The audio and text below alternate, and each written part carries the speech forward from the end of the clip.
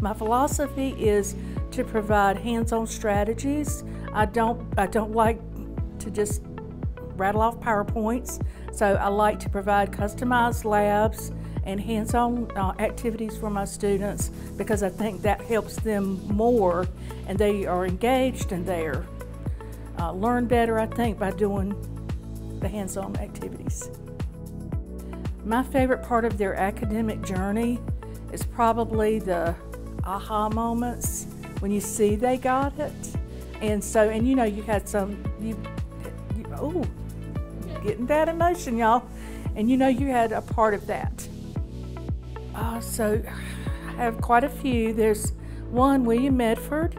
He started in Con Ed, worked his way through, got his degree, his adult education, and then he went on and enrolled in the computer engineering technology program here at Nash. And just watching William grow has been amazing.